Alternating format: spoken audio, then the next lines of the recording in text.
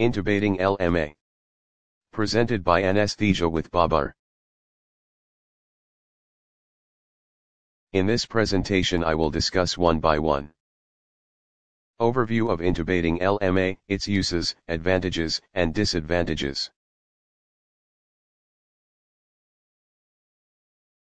Intubating LMA Overview.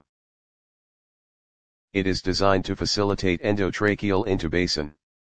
It is rigid and anatomically curved, with a lumen wide enough to accept a reinforced size 8.0 endotracheal tube, and short enough to ensure passage of the endotracheal tube cuff beyond the vocal cords.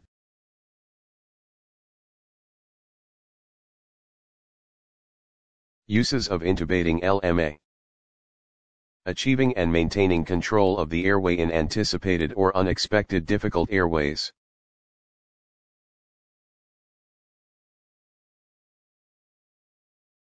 Advantages. Can be used blindly or to facilitate fiber optic intubation. Allows ventilation between intubation attempts.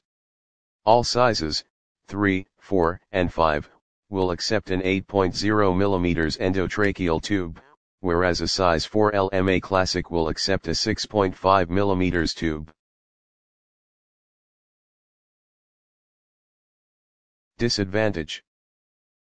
Blind intubation can lead to pharyngeal trauma and the deterioration of an already difficult airway. Thanks for watching. Please subscribe my YouTube channel Anesthesia with Babar.